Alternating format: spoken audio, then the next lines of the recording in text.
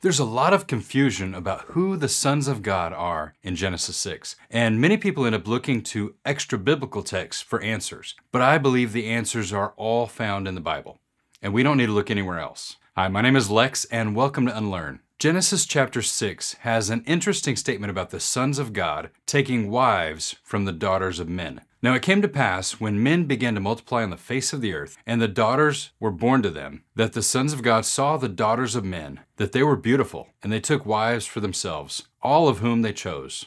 There are basically three theories about who the sons of God are. The first theory is that the sons of God refers to the sons of Seth, which are human descendants of Adam through Seth. And they say the daughters of men are the daughters of the pagan nations. This theory was held by people such as Origen and Augustine of Hippo. The second theory is that the sons of God are angels. This theory appears in earlier records found in the Dead Sea Scrolls. It was also mentioned by the Jewish historian Josephus. A third theory is that the sons of God are the defiled kings of various Canaanite cities. This theory is held by a variety of people in the scholarly community. However, I want to set aside all of these theories and just look at what the Bible says about who the sons of God are. This phrase only appears 5 times in the Old Testament, twice in Genesis 6 and 3 times in the book of Job. We already looked at the first appearance of this phrase, so let's examine the second. There were giants on the earth in those days, and also afterward, when the sons of God came into the daughters of men, and they bore children to them. Those were the mighty men who were of old,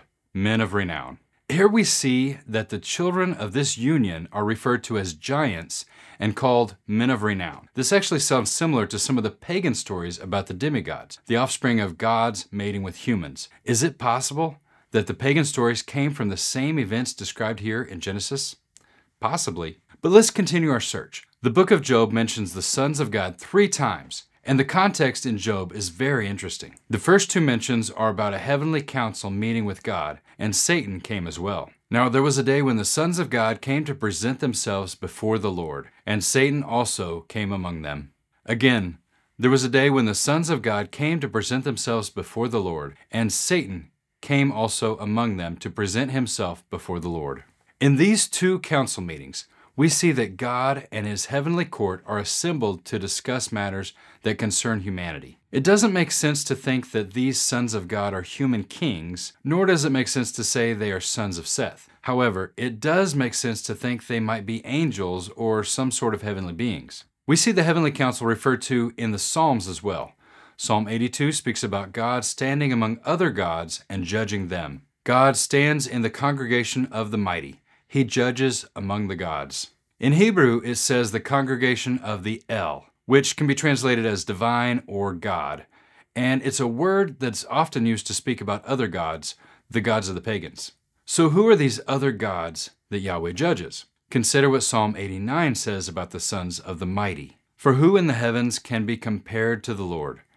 Who among the sons of the mighty can be likened to the Lord? In Hebrew, it says sons of the Elim, and the word Elim means gods. In other words, who among the sons of the gods can be likened to Yahweh? Now back to Job. The third reference in the book of Job is even more significant than the first 2, because God is questioning Job and asks him, "Where were you when the earth was formed and the sons of God shouted for joy as the stars sang?" Then the Lord answered Job out of the whirlwind, and He said, "Where were you when I laid the foundations of the earth, when the morning stars sang together, and all the sons of God shouted for joy?" This verse indicates that the sons of God were present with God when He formed the earth, and they were rejoicing in heaven. So clearly, we can't say this is referring to pagan kings or the children of Seth, since Seth wasn't even born yet, and humans weren't even in existence yet when God laid the foundations of the earth. So once again, this points to the sons of God as some sort of heavenly being, and both Peter and Jude seem to have the same understanding. Peter speaks about the angels who sinned in the time of Noah. For if God did not spare the angels who sinned, but cast them down to hell and delivered them into chains of darkness to be reserved for judgment, and did not spare the ancient world, but saved Noah, one of 8 people, a preacher of righteousness, bringing in the flood on the world of the ungodly.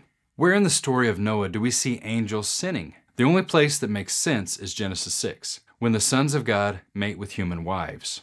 To this point, some have argued that according to Yeshua, angels don't take wives. We see this mentioned in Matthew 22. For in the resurrection they neither marry nor are given in marriage, but are like angels of God in heaven. So according to this verse, angels are not supposed to marry. Now let's look at the parallel passage in Luke 20. Jesus answered and said to them, "The sons of this age marry and are given in marriage. But those who are counted worthy to attain that age and the resurrection from the dead neither marry nor are given in marriage, nor can they die any more, for they are equal to the angels and are sons of God, being sons of the resurrection."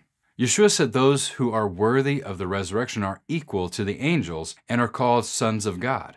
This is an interesting connection and goes along with the idea that the sons of God in Genesis 6 are angels. But what about Yeshua saying that angels don't marry? The angels are not supposed to marry. That's the problem in Genesis 6. And that's why Peter says the angels sinned. And the book of Jude says the angels did not remain in their proper abode and are punished and bound in chains until the judgment. And the angels who did not keep their proper domain, but left their own abode, he has reserved in everlasting chains under the darkness for the judgment of the great day. So according to the biblical evidence, what we see in Genesis 6 is forbidden marriage between angels and humans, angels leaving their proper place and seeking human wives. Now we need to look at what it means for Yeshua to be the only begotten Son of God. John begins his gospel by talking about the Word of God who created all things and took on flesh and dwelt among us. John also calls him the only begotten Son of God. No one has seen God at any time. The only begotten Son, who is in the bosom of the Father, he has declared him. Yeshua also refers to himself as the only begotten Son of God in chapter 3. He who believes in him is not condemned, but he who does not believe is condemned already, because he has not believed in the name of the only begotten Son of God. And this phrase is used again in reference to Yeshua in 1 John chapter 4. In this, the love of God was manifested towards us, that God has sent his only begotten Son into the world that we might live through him. If angels are sometimes referred to as sons of God, why is Yeshua called the only begotten Son of God? This phrase distinguishes him from the angels. He's the only Son of God who came forth from the Father's own substance. The angels were created beings and were called sons of God. The Israelites were also called children of God. But Yeshua has a unique title as the only begotten Son of God. He didn't become a son. He was always God's Son. He existed eternally as the Son of God. However, the Bible says that we can become sons of God too. Blessed are the peacemakers, for they shall be called sons of God.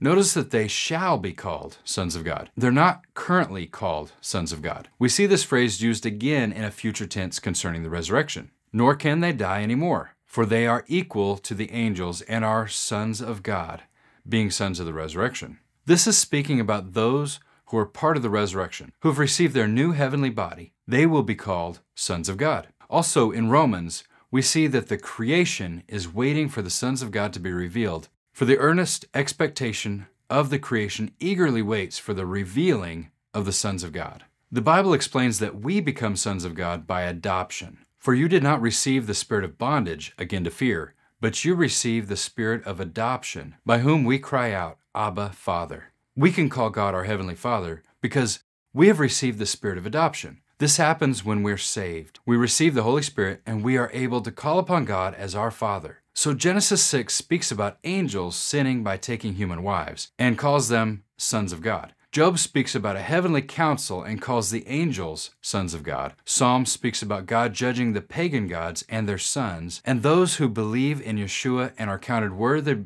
to be part of the resurrection will be equal with the angels and will be called sons of God. However, Yeshua stands apart from all others as the only begotten Son of God. He's unique among all the sons of God. There is none like him. Hey, if this video was helpful, then share it with your friends and family. If you're new to this channel, welcome. And I want to invite you to check out some of my other videos. Maybe this one. I also want to say thank you to the people who financially support this ministry. We couldn't do this without you. Thank you so much. And remember, the truth will set you free. We'll see you next time.